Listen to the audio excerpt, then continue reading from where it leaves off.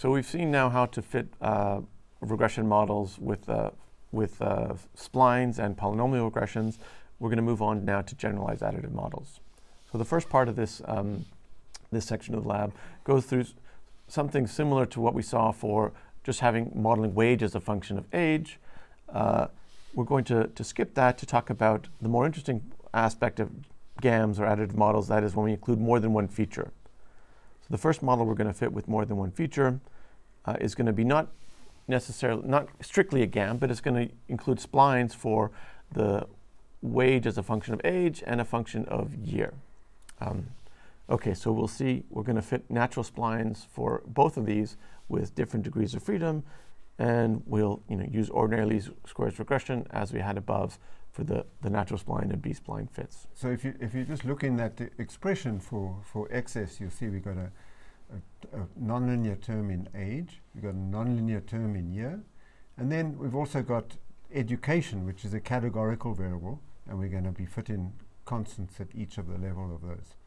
So we put in all three of these into a model, and you'll get these the fits for the two nonlinear functions and these constants. Yes, yeah, I did not mention the education. And this is just the distinction between what we've seen before really is that now we have more than one feature, and that's really what makes it an additive model.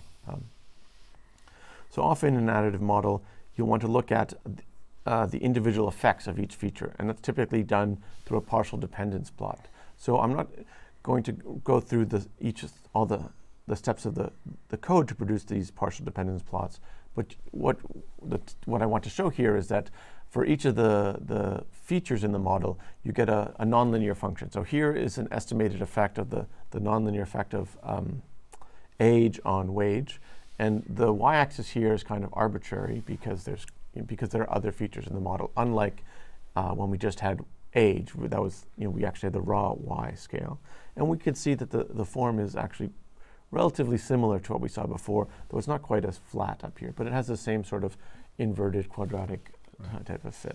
So the general message here, Jonathan, is that with standard linear models, you get a coefficient for each variable. With additive models, you get a fitted function for each variable. And here we're showing the fitted function for age, but we could show you the function for year, and we can show the set of constants for education. And so it's a nice generalization of linear models. Yes, yeah. So we also, as Trevor just mentioned, there will be a fitted function for year as a function, its effect on wage. And there will also be we haven't plotted them, but there will be estimated coefficients for each education level. Okay. So what we had just fit there, let's get to the right spot. What we just fit there was just ordinary least squares, right? We had specified a flexible function for each of the two features and dummy variables for the education level, and it wasn't strictly wasn't strictly a generalized additive model because it didn't have this smoothing penalty that we see in the lectures for chapter 7. So here we're going to do a similar fit using the PyGAM function, the PyGAM library. So linear GAM from the PyGAM library tells PyGAM that we're going to do a regression problem, and PyGAM is not set up to consider feature names. It only considers column indices in specifying a model. So this SGAM0 here says SGAM stands for smoother, or spline for GAM. 0 indicates the first column of the matrix that we'll ultimately fit. And you'll see this XGAM matrix, the first column of it will be age. So this is a spline for age.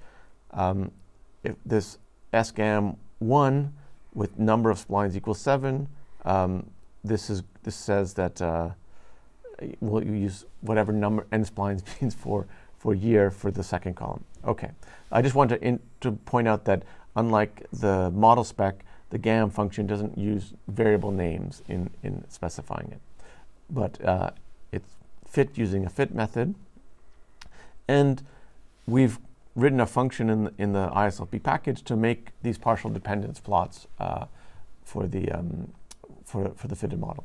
So I'm just showing you here the partial dependence plots for age on wage when we don't specify any parameters to the sgam function, the spline function for gam. So this indicates we'll, of course, want to tune this. So lambda equals 0.06 is not very smooth compared to the other one. So maybe one thing we could do is we could try to estimate a lambda that gives us a certain number of degrees of freedom. So here we're going to try and get 5 degrees of freedom for the age term and 5 degrees of freedom for the year term. And that corresponds to finding these lambda values. Then these are, so what we've done is we've modified the lambda values of our original gam and refit it here. So now let's look at the partial dependence plot. And they are smoother than before. And so we've used roughly 5 degrees of freedom for each of these plots, each of these effects. Okay, so here's a plot. This is what a partial dependence plot for a categorical variable would look like. It would be a coefficient for each category. Okay, so I'm just going to wrap up here with an example of how to use binary regression for GAM. What changes really just is the base estimator. Instead of being linear GAM, it's logistic GAM. Things are specified in the same way. Here, in this GAM, instead of using a spline for year, I'm going to use a linear effect for year.